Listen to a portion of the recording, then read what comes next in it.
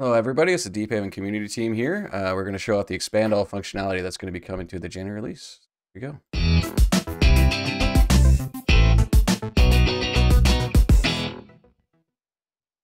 Okay, now here we got Emily that did the front end for this feature, showing it off. So take it away, Emily.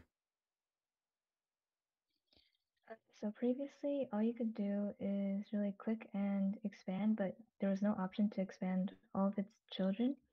So first I'll show off a tooltip. So basically when you hover over an expandable row or the cell that has the drop down arrow, you get this tooltip and it basically tells you can click it to expand, and also you can command click, since I'm on a Mac, to expand this row and all of its children. And then if you expand it and hover it again, now say you can click to collapse.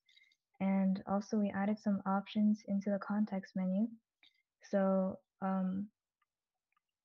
for example, for expandable rows, if you right click, you have four options. The first two only appears on expandable rows, and the last two, if you hover over or if you right click on a row but the row is not expandable, it will still show up. So the two options are expand entire table or collapse entire table.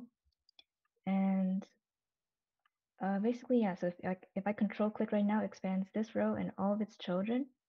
And then if I right click and I click expand entire table, then you can see that every single expandable row is all expanded. And then also if you right click and collapse entire table, then all rows become collapsed. All right. Very cool.